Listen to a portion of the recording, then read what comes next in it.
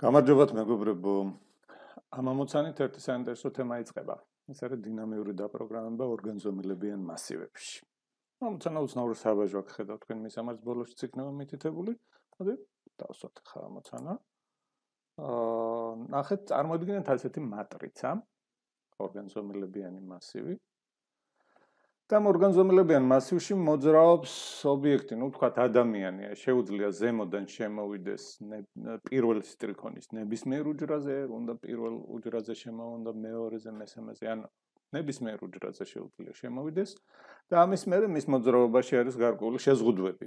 კერძოდ რა.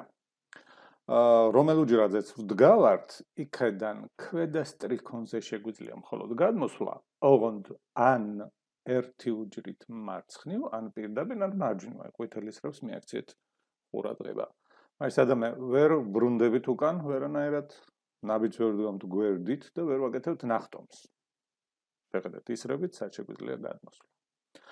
ახლა თვითონ ამოცანა, ჩვენი ამოცანა მე არ მithქვამს, რომ მასივის თითოეულ ორგანზომილებიანი მასივის თითოეულ უჯრაში რიცხვია ჩაწერილი, ეს რიცხვები შეიძლება სრულად განსხვავებული იყოს, სადმე შეიძლება ერთნაირიც და ჩვენი მიზანია ჩამოვიდეთ ბოლო სტრიქონზე, გარკვეული მარშრუტით, წესების დაცვით, მაგრამ შევაგროვოთ რაც შეიძლება მაქსიმალური ჯამი.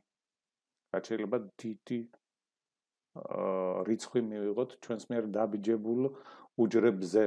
თუგი შევაჯამებთ ჩვენს მიერ დაბიჯებულ უჯრებზე რა რიცხვებიც არის. აი ხა სანამ ჩვენ გავაგრძელებდეთ, მე გირჩევთ შეჩერდეთ შესაბამის წესით და დაფიქრდეთ ალგორითმზე. ჩვენ გავაგრძელებთ. დამწყები პროგრამისტების უმეტეს ნაწილს თავში ეგრევე ხარბი ალგორითმი დაებადებათ ხოლმე. ხალბი ალგორითმი სიტყვიერად აგერ ჩაწერილია და მე ვნახოთ უშუალოდ პრაქტიკულად კონკრეტულად რა. აი შევიდეთ პირველი სტრიქონის უდიდეს უჯრაზე. გულისხმობ უდიდესი რიცხვი სადაც წერია.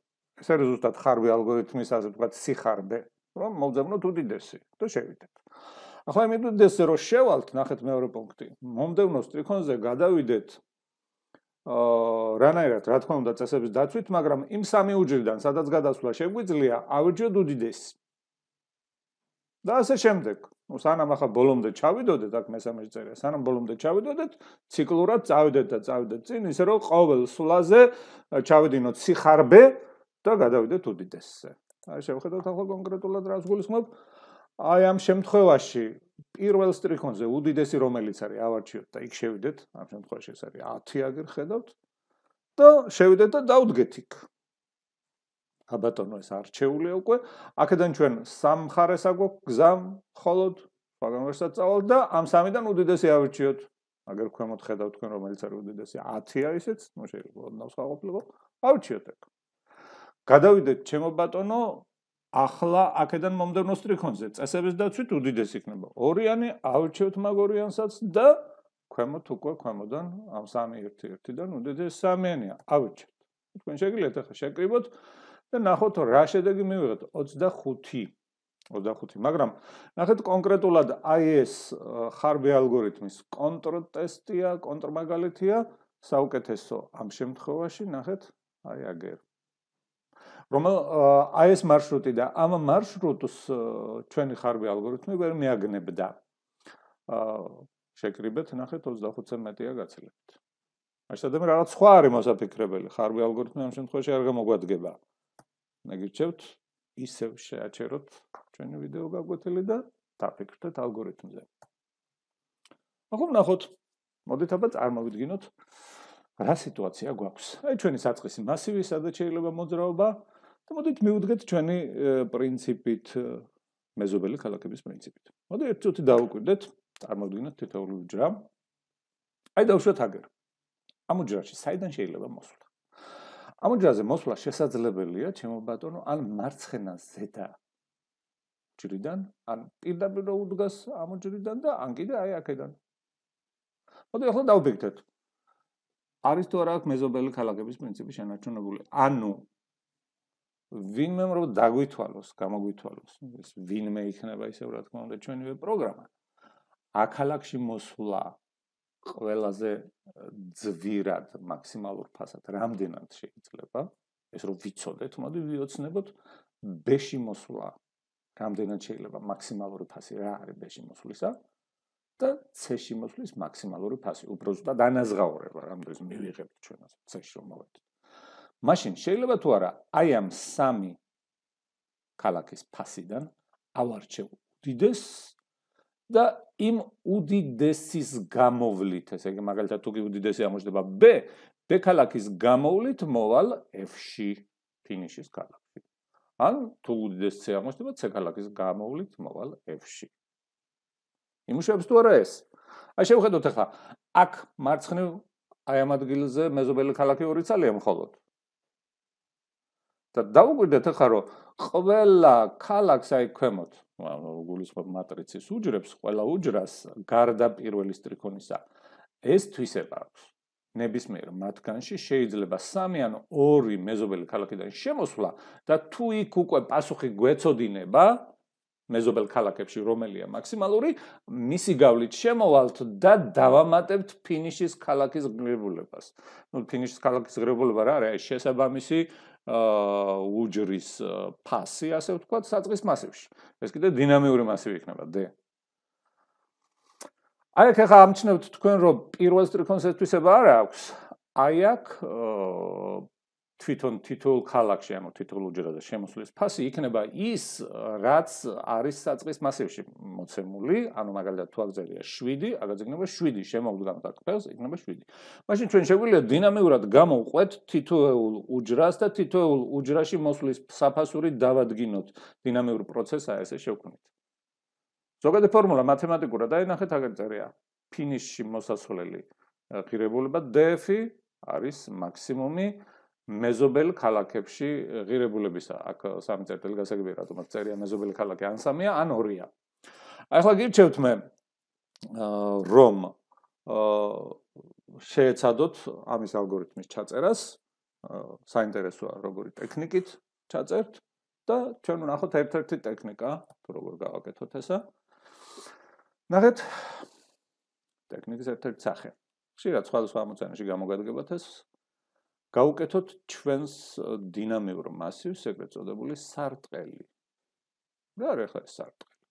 ეს სარტყელი არის ისევ, რა თქმა უნდა, დინამიური მასივის მატრიცის ელემენტებია, ოღონდ მატრიცა არის წინასწარ აღებული ზედმეტი ზომისა, დიდი ზომისა, რომ აქ ნულობანი სტრიქონი რო არ გამოვიყენოთ ჩვენს პროცესში, მაგრამ იყოს თავისთვის. პირველი სვეტი უფრო ზუსტად ნულოვანი სვეტი არ გამოვიყენოთ და აქაც რა მოგება იქნება ახლა ამას. აი შეხედეთ მარცხნივ წეღან 2 მეზობელი რო იყო მხოლოდ და იმ 2 მეზობლის 2 მეზობელ შორის მაქსიმუმი გვჭირდებოდა. აქეთ კიდე 3 მეზობელ შორის მაქსიმუმი და ეს დაპროგრამების პროცესში პატარა სიძნელეს შექმნიდა იქ და გვჭირდებოდა განშტოების ოპერაცია 2 მეზობელი ყავს თუ 3 მეზობელი გახსოვთ იყო ერთი ასეთი ამოცანა კალკულატორი და იქ დაგჭირდა ეგეთ რაღაცები. აი აქ ავირიდებთ ამას თავიდან. აი ამ ადგილზე ახლა ხედავთ მიაქციეთ თაგვის კურსოს ყურადღება. აქ 0 იქნება ჩაწერილი და აი მარცხნივ 2 მეზობელი როცა უნდა ხოლო და 3 მეზობელს ჩავუთვლით. აი 3 მეზობელი იქნება ჩემო ბატონო ახლა ეს და აი მივიღებთ ერთსა და იმავე ერთგვაროვან პროცესს. აი პირველ სტრიქონშიც კი, ნახეთ, პირველ სტრიქონში ჩემო ბატონო, ზუსტად იგივე პროცესი დაემორჩილება მეზობელი ქალაქების პრინციპს ყველაფერი. აი მაგალითად მარცხენა ზედაკუთხეში აქ D1 წერტილში მეზობლები იქნება ნულოვანი სტრიქონის 3 აგერ მეზობელი, ასე რომ ვთქვათ, წარმოსახვითი ელემენტები, რომლებშიც 0 იქნება და ამათ შორის მაქსიმუმს აიჭევ ჩვენი პროგრამა და დაემატება მე აგერ მიმდინარე ქალაქის ფასი. ასე რომ პროგრამა გაცილებით უფრო მარტივად ჩაიწერება. აი სარტყელი, აგერ ვნახოთ ახლა სარტყელი აგერ მე წინასწარ მოვამზადე, იქ ამოცანაში მაქსიმუმი 20-ია მოცემული და ამიტომ აქ ჩავწერე 22 22-ზე მატრიცა და უბრალოდ ნულოვან სვეტს და ნულოვან სტრიქონს ყურადღებას არ მივაქცევთ. 1-დან დავიწყოთ, აი ხედავთ აგერ შემოტანის ბლოკიც არის დაწერილი და 1-1-დან დავიწყოთ პროცესი. აი ეს შენარჩუნდება როგორც სარტყელი, ნულოვანი სვეტი და ნულოვანი სტრიქონი. ასეთ სიტუაცია. აქ უბრალოდ შემოტანის ბლოკიც წერია უკვე და აგერ აღწერაში ასეთნაირად. ნუ ახლა აღწერა სხვადასხვანაირად შეიძლება იქ დინამიური მასივებით 1000-ნაირად, მაგრამ მოდი ჯერჯერობით აი ესე პრიმიტიულად მეოთხე ტრიკონში რაც არის, აი ესე გავაკეთოთ დანარჩენები სხვა დროს, სხვა შემთხვევებში სხვა დროს. ახლა მე მინდა მოდი აბა ჩავწეროთ აი აქ როგორი ამოხსნა იქნება, მოდი ნახოთ ახლა. ერთი წუთი დროის მოგების მიზნით ამას დავაკოპირებ აქედან. ასლი გადმოვიტანოთ აქეთ. აი ესე. ნახოთ აქ რა ხდება. აი სადამე ორმაგი ციკლით რას ვაკეთებთ ახლა ჩვენ თითოეულ ტრიკონს გამოყვება გარე ციკლი, პირველი ტრიკონი, მეორე, მესამე და იცით თქვენა და შიდა ციკლი ტრიკონს გახვება ჰორიზონტალურად. და აი აქ გავაკეთოთ ასეთი რამ, რომ D მასივის იურის ტრიკონის ჟიური ნომერ ელემენტს მივენიჭოთ ასეთი რამე. მაქსიმალური მნიშვნელობა. შემდეგ მოდით ეს თქვენ ჩამოვწიოთ. მაქსიმალური მნიშვნელობა შემდეგ რიცხვებს შორის. კონკრეტულად რა? ზედა 2 მაქსიმუმი აქ ამჩნევთ ახლა თქვენ როგორ არის ეს თუკი EG ელემენტში ვაკეთებთ ამას. ზედა მარცხენა ელემენტი იქნება D I-1, ანუ წინასტრიქონიდან აღებული G-1 სვეტში. G-1 სვეტში. ოღონდ ერთი წამით დავუსვათ ჩვენ ამას ესეთი რამ. მაქსი პლუს ამასა და თვითონ ფინიშის ქალაქის პირდაპირ რომელიც დგას მას შორის, რომელიც დგას ეს ვინ არის? ეს არის I-1 ტრიკონში მოთავსებული G ნომერი ელემენტი გახლავთ. აი აქ ამ ორ შორის მაქსიმუმი ვიპოვოთ და ვთქვათ მათ შორის გამარჯვებულს შევაჯიბროთ მარჯვენა მეზობელი. ეს მარჯვენა მეზობელი ჩემო ბატონო იქნება D I-1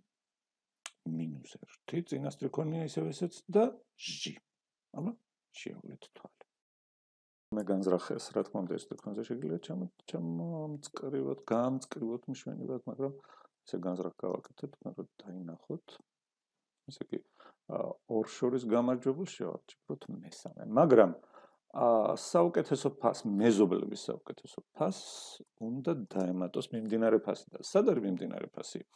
რა თქმა უნდა, საწყისი მასივის იურის ტრიკონის G ნომერ ელემენტში გახლავთ. აი ეს. ეს იქნება ჩვენი ბლოკი დინამიური მასივის შევსების. დაგვიდით და გაიაზრეთ.